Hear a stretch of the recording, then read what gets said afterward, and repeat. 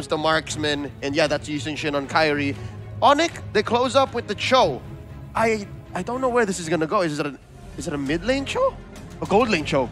It was Hatred playing it, so I'm pretty sure it is going to be in the mid lane. Hatred was the one picking it up just now in the trades, and honestly, there's a little bit of love and hate, right? I like the pick right now because it can actually lock down the Roger, and as we all have seen from our ranked games, Roger's quite a big of a, it's a big problem. Yeah, the thing is, I like the Roger pick.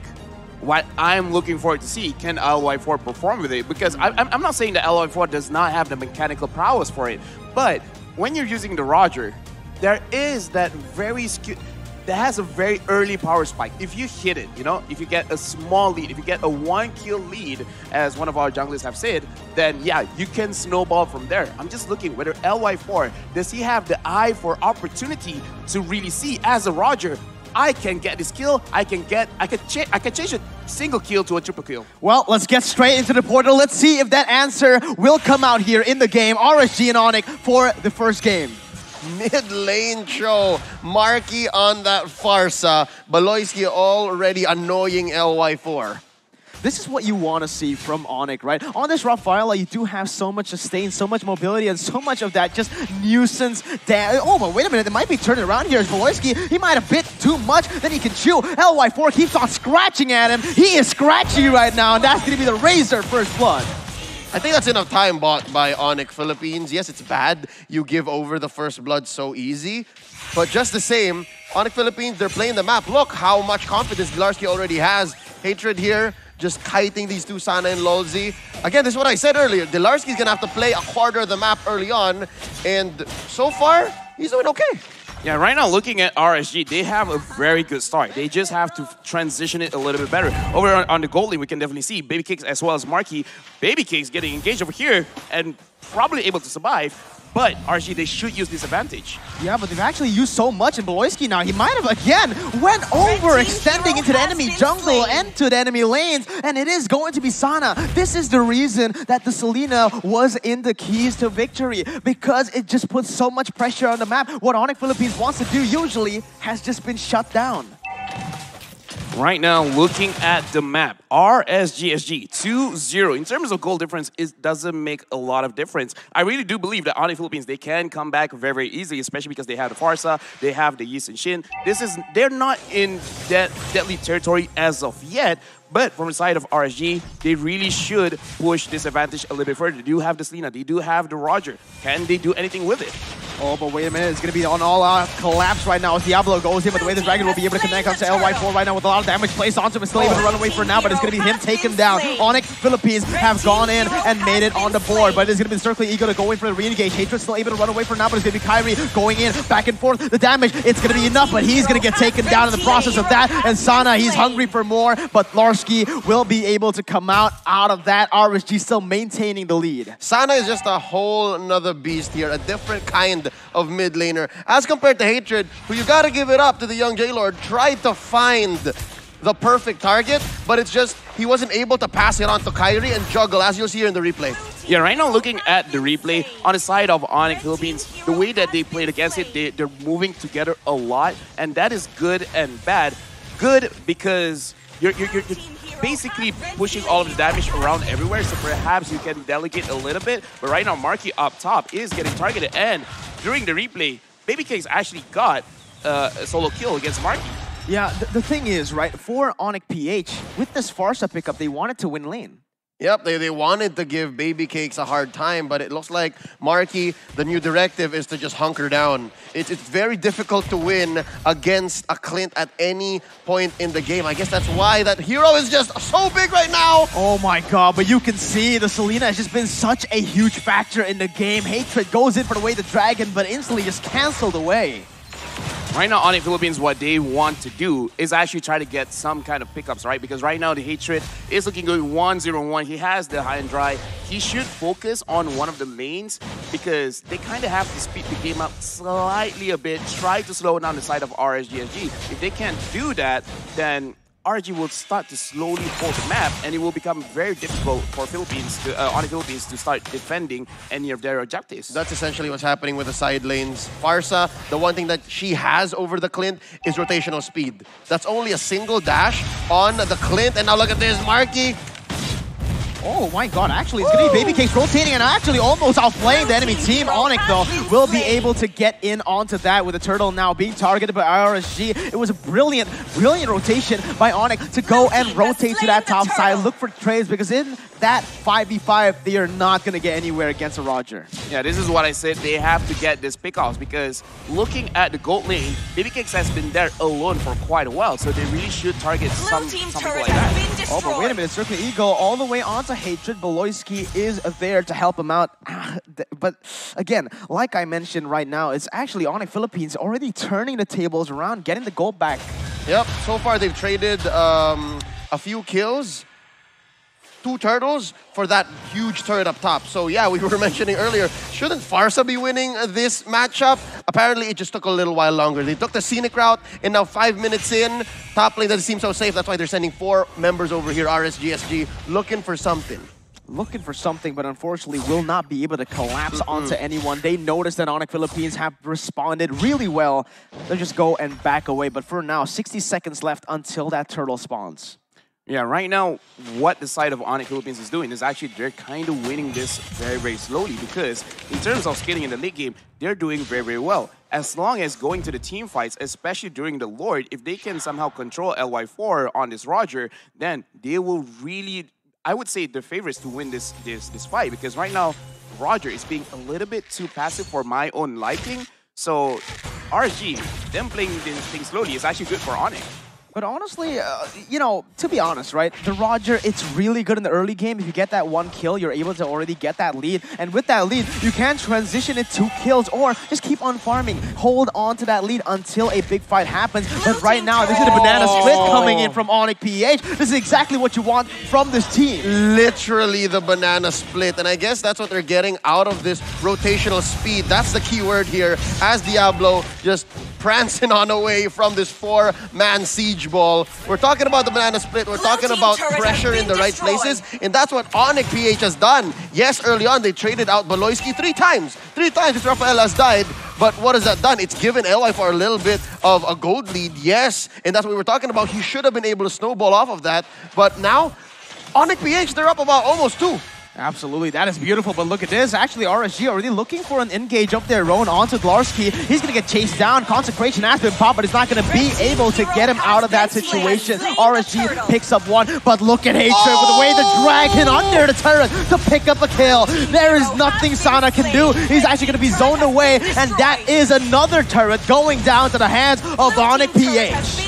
2 men trying to make the difference here. Lulzy, oh, he's taking LY4 with him! Oh my god, the fight just keeps on going, but wait a minute, Marky goes in for the flame shot, is able to run away for now, but it's gonna be Kyrie picking up a kill. A 1-for-1 trade ensues in that purple buff, but it's still Onic PH coming out on top. So now we see the clash of styles. You see how RSGSG, they're trying to still go for, we take kills and then we convert into objectives. Onic PH, not exactly like that. Maybe we'll take the objective first, and if you try to kill us, we'll go for the counter engage. And that's why we're seeing 7-5 in about 8 minutes now. It's those little kills that where they meet, that point of divergence and convergence between their strategies and their tactics. Onic Philippines right now, they're playing very clean. They're playing the map very, very well. And this is why I say RSG, what they had to do was actually control the map a little bit better, because you don't want to give a team like Onic Philippines where they know the map so well that they know the timings of the minions, they know the right time to actually push for this for this banana split kind of situation. And RSG, looking at how LY4 played just now, there was a lot of hesitation, and that is why I was personally worried him playing this kind of hero, because this is not one of those heroes you hesitate. This is one of those heroes you just turn your brain off, press a few buttons, and then just get kills. This has just been such a treat to watch. RSG with the initial just, you know, heavy aggression coming in. Not aggression, but good response, right? The aggression was actually from Onic PH, but Onic PH, they weren't able to use that aggression in the early stage, but it all, you know, it all really just made that mid-game possible. And that's the beautiful thing to me. We're waiting for a team fight to happen here. It's Sana who's trying to engage with that Abyssal Arrow. EVOS SG and RSG, they're so different. Yet they always somehow meet at the top of MPL SG. And that's the thing here. Yesterday, we were so used to EVOS SG going start, stop until we find something that sticks. RSG SG, no. They will try to hammer down on you, hunt you down, and then go for something. And that's what's making this match so bittersweet for me. It's like, I want them to do something. I want them to find it. But just the same, I know Onic not going to let that happen. But wait, they catch Dlarskie. Yeah, Dlarskie caught off guard right now. His LY4 scratching him on the back. It's going to be Dlarskie actually trying to distract the enemy members, going in for the consecration as well. It's going to be Onic just using that poke to zone away the members of RSG. As in the top side, it's actually a solo kill by Hatred onto the Esmeralda. Dlarskie, this is what you want from him. When he starts scaling, he becomes an absolute monster, zoning 4 members away. And Onic picking up the objectives, man. What? I mean, Dlarskie, amazing distraction play. He survived running through 4. But off camera, it was a 1v1 victory by Hatred over Diablo. Show over Esmeralda. You saw J-Lord, you saw Hatred dancing before this game. Now he brought out his moves. I'm just sad we didn't get to see it. Yeah, right now it looks like RSG, they can't follow up with what Onic Philippines wants to do. It's like, wait, you're at top, wait, you're at mid, you're at bottom, they're everywhere. Onic Philippines is everywhere. They're everywhere and they don't know what to do against them. What time is it? It's Onic time! Right now in the 10th minute of the game, this is where they find their comfort. A 4,000 gold lead by splitting up the map, playing it partly onto the objectives, and it has just been a smooth road for them since that first turret. I have a question now for RSGSG. In terms of scaling, they should have at least some sort of late game insurance, right? Diablo should be nigh unkillable later on. Baby Cake should be a walking bit of artillery. Sana can try to find those long stuns. But Onic PH, just the way that they're playing, it seems like they're not going to allow it. So this is really Onic PH's game to lose right now. Yeah, now that you mention it, I feel like they didn't really utilize that early aggression, the early game lead that they had. They could have gone for way more fights, but look at this, it's going to be Hatred already. Again, zoning Diablo off of his turret. The threat alone, even if you don't use the Way the Dragon, just you being there, it's going to scare all the opponents, man. And RSG, they're on full defense mode right now with the Lord marching down in the bottom side, actually already hitting onto that inhibitor turret. What do they have to do? What can they do? Look at Dlarskie. He is playing with no respect. 1v4 in the midst of it all, and he's not taking damage.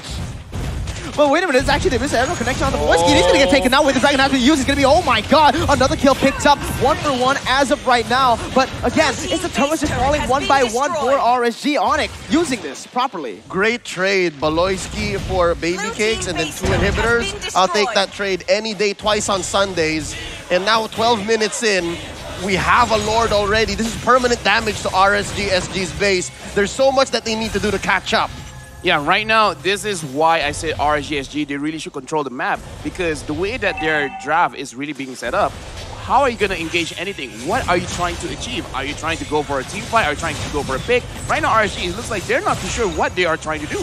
They're trying to kill Dlarskie. That's what they are trying to do. It's not working because Dlar is just... It's just so tanky. You can see that the anti-regen has actually been built by the side of RSG. But look at Dlarskie. Again and again, he gets stunned up, but it won't do anything. He's just going to tank everything up. It's not even the Purify Uranus. It's a Flicker Uranus. So that means he's more likely to be aggressive and put on those Ionic Edge stacks to hurt you. Oh, but wait a minute. Once again, Onic, they are just so good at these sieges. Look at how they destroyed 3 inhibitor turrets without us even noticing. The way that they play the map is literally just beautiful.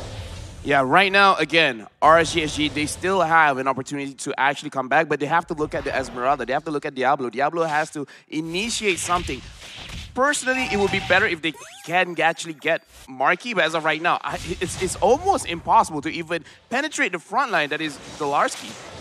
It's just honestly so hard for anyone to get onto Dlarskie, even if he gets stunned up. Yeah, Dlarskie is more than just the front line. He's actually the back line, the side line, every line. He's literally everywhere. So he's a circle. He's omnipresent is the word. He's literally where you don't want him to be, and that's what's making RSGSG's comeback so much more difficult. Yeah, again, Mark, he just goes in. Oh my god, the snipes from downtown. That was nasty. What the heck It's marquee was that? business, man. It's marquee business, and again, it's going to be Dlarskie just being such a nuisance in that front line.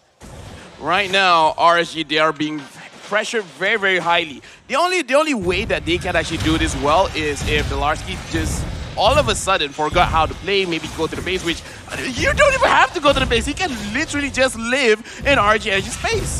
Yeah, he can literally just This walk is his new up. home. This is his new home. Welcome home, Dlarskie. This Welcome is to Singapore. Yeah, he's Onic, RSG, PHSG, Dlarskie. Yeah. Oh my god, it's just really honestly, it's disgusting to see. Dlarskie, he's taking everything. He's not like he's trying to dodge anything either. yeah. He's just taking everything front. Oh my god, Actually, look at that. By the distraction, Onic PH already starting up the enhanced On the lord. contrary, he would like to catch everything, right? Yeah. Peel, get the circling eagle on him, bait out something from RSGSG, feed it up to the rest of Onic PH, and that's what's gonna happen here. Yeah, he bait all the abilities. This is time for Onic to just go wild. Oh my god, Marky, stop! That was disgusting. Stop doing this. Fly by flame shot. Oh my Fly god. by flame shot. Fly by. I like the sound of that, but look at this, the 3 waves. No, actually, the 2 waves. They don't even need 3 waves. They're just gonna go in. Diablo using that falling star moon to go and defend. But look at the zoning from Dlarskie. They're just able to do so much damage. LY4 going for the last desperate moment, but the base, it's gonna be targeted. But wait a minute, RSG, they might have found a second win. Kyrie needs to back away. LY4 is hungry for more, but look, it is actually still RSG able to defend. Close call. They're gonna have all 5 members though. You gotta give it up to RSG still. 8-9. The kill score would not say everything, but again, they're gonna have a round 2 at the siege. Oh my damage! god. The enhanced lord almost takes him down, and there you go. That's game number 1 for Onic PH. Okay, firstly, ban flame shot. Ban Ban flame shot. Do not allow what exactly Marky just did. That was a mechanical genius. And the thing is, it was a fadeaway 100% of the time. Yeah, okay, so going back to the game, honestly, in this kind of situation, RSG, they really need to focus because they did not play that draft. They really should. They executed the draft. The win condition, win the lane, win the game, but they gave a lot of time to the point where, to be fair, I forgot the other guys from Onic. I just saw Dlarskie. I was like, oh wait, Kyrie's in this game as well. I forgot about that. Yep, so